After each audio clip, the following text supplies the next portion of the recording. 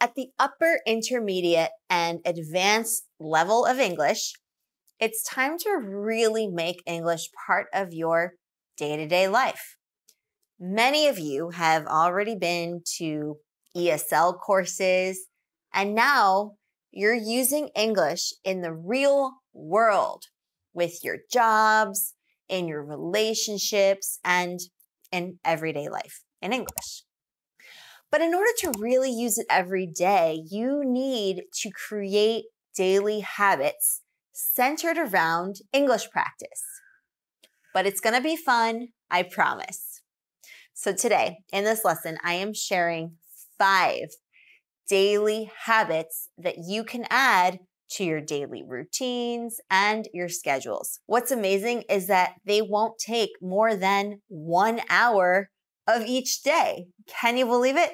You'll have fun while doing it, and you will dramatically improve your English communication skills. These English habits will focus on reading, writing, listening, speaking, and comprehending. What are we waiting for? Let's get started.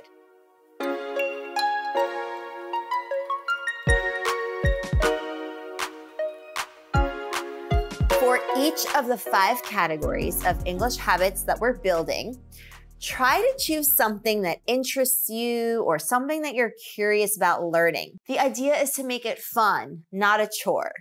And don't think of this as homework. Think of it as a way to add value to your life.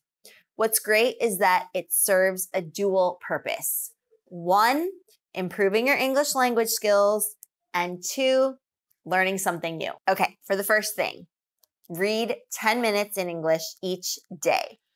Choose your favorite type of reading and content to read and make it a daily practice.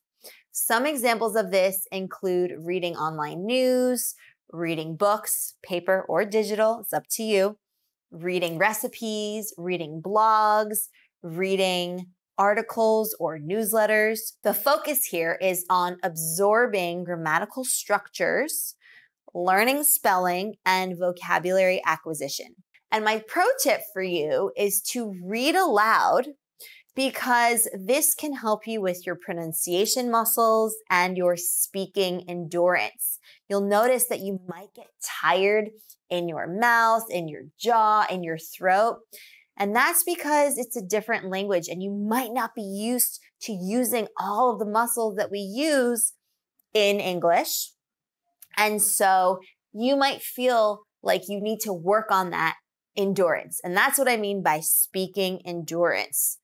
Also, reading aloud will help you retain the information that you read better. All right, number 2, write for 10 minutes each day in English. If you're not really sure about what to write or if writing feels laborious to you, try to make it something that you really enjoy. So here are some examples of fun writing activities. Writing a gratitude list or a journal entry on gratitude, writing down things that you're grateful for in your life and what you're thankful for. Writing out your worries. It's also known as worry pages or a brain dump, just getting everything off your mind that's causing you to worry about something.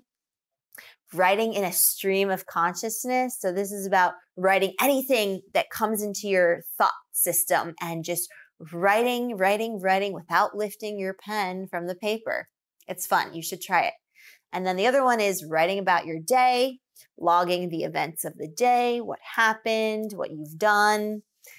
You can also write an email in English to a friend, or it can be a totally fictional person, such as your favorite character from a book, a movie, or a show. And this obviously won't get sent, but it's still a really fun activity to try, and it's good English writing practice. So the focus here is on vocabulary retention and thinking in English. My pro tip for this is to write aloud, meaning as you write or as you type, you are speaking aloud your thoughts. This is going to help you think more clearly because you actually hear what you say. And also it will help you structure your writing more effectively. Number 3, listen 10 minutes in English each day. Listening comprehension is also very important. And we want to make sure that we're giving this skill some time to shine. So some ideas for listening materials are the following: songs in English from your favorite artist or genre, podcasts in areas of interest or in your field of expertise or study, audiobooks. I'm a huge fan of the Libby app, which is a free library app, and all you need is a library card if you're in the US. The radio, and if you're in a car, you might be able to turn the radio on, or you can access some stations from your computer. Focus is on connected speech, training your ear to prosody, stress patterns, and intonation, and also to learn new words and expressions. So for my pro tip, pause and imitate the pronunciation. It's a lot of fun, and you might find yourself laughing afterwards, which is a good thing. Number 4, watch 10 minutes in English each day. So out of all of these, many of you might find it easiest to make time for working on this skill simply because video-based learning is more and more accessible these days, right? The point with watching is to increase your listening comprehension and also to improve your awareness of nonverbal communication, which is very important. That includes things like head movement, hand gestures, facial expressions, and overall body language that we use to communicate our points. If you're watching without subtitles, you can give yourself that extra comprehension challenge if you're feeling up to it. Here are some examples of possible content to watch: YouTube videos to learn something new or watch your favorite channel, watch a TED Talk without subtitles, watch half of an episode on your favorite streaming platform, no subtitles, watch a web course that you're following, watch a free webinar that you've signed up for. All right, so the focus with this is listening comprehension, learning nonverbal communication like gestures, facial expressions, hand movements, and when they are used. And then my pro tip for this is to pause and imitate the nonverbals of the speaker, and also to pause and do a comprehension check. So every few minutes or seconds, depending on your preference, you pause and then paraphrase or repeat in your own words what was just discussed or the gist of the video, whatever you're watching. Try to do your own self-administered comprehension check. Number 5, speak 10 minutes in English each day. Some of you might find this to be the most challenging habit to do because of nerves or because of limited access to real-world communities. Well, the good news is that the beauty of speaking practice is that you can literally practice anywhere in the world. And that's because we can tap into online communities and leverage our virtual communication platforms. Now, there's no excuse because of what technology has made possible. So if you're not able to have in-person conversations, that is okay. Hop online and join a forum where you can have conversations in the comments or in the chat rooms. Or you can jump online for a Zoom or a Skype call, say, while doing a virtual book club meeting. The point is, you can practice your speaking skills in person or in the virtual world. All right, so some examples include making small talk with strangers at a cafe, waiting online, or at the library, chatting with a colleague from work, joining an online community. For example, if you're into fitness, let's say, there are plenty of fitness communities around and you can strike up a conversation with people who also enjoy working on their fitness. Joining a book club or any type of meetup based on your own interests. Doing a Zoom or a Skype call with someone, even a regular phone call would work, which is voice only. There are so many options to check this one off the list. So definitely leverage both in-person communication as well as virtual communication.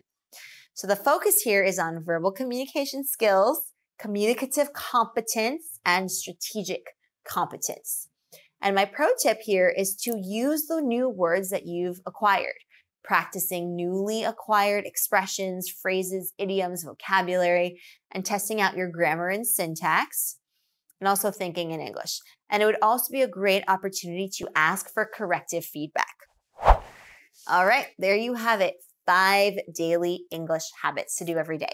Doing these 5 things every day will increase your communication skills and your ability to hold conversations in English.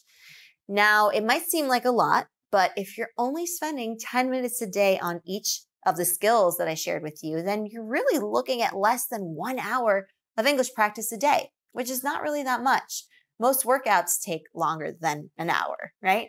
And most commutes to the office take more than 1 hour. If you want to set aside 1 hour and complete all the tasks in one go, roughly 50 minutes, then that's great. But if you prefer to space it out over the entire day and into the evening, that's also great. The best configuration is the one that works best for you and the one that you're going to actually do.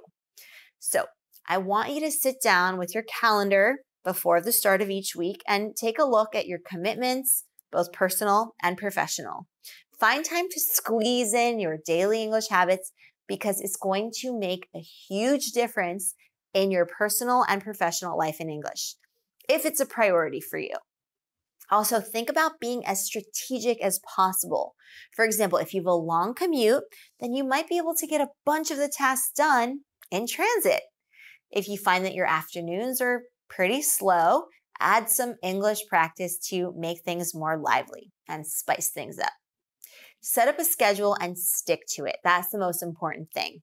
10 minutes for each task is not a lot, but over time, practicing a little bit each day has big returns. The magic will start to unfold once you're keeping consistent and actually creating these habits. Hold yourself accountable, and if needed, find an accountability partner. An accountability partner is someone who helps hold yourself accountable for the tasks at hand. This person can be a native speaker of English or a non-native speaker of English. It doesn't matter. The idea is for the two of you to consume the same content for 10 minutes and then discuss afterwards. And this can be done virtually or over a cup of coffee in real life. For example, let's say you found a podcast that you want to listen to and you think that they will also enjoy. Just send it along to them. Both of you will listen to it and you can discuss afterwards. So while this might take some additional time for planning and coordinating, it also might make it that extra bit of fun for you. So it's up to you. And more importantly, if you're finding it hard to hold yourself accountable, an accountability partner can really help. Either way, do these 5 things every day, and I promise that you will notice a world of difference in your English speaking, listening, writing, reading, and comprehension skills. All right, advanced English learners, thank you so much for joining for this lesson. The full transcript of this lesson can be found on our blog, so be sure to check out advancedenglish.co/blog. When do you plan on starting these daily English habits? How will you hold yourself accountable? Feel free to share that with us in the comments down below. All right, I will see you in the next one where we're going to continue advancing your English together. Until then, keep up the awesome work, and I'll see you soon.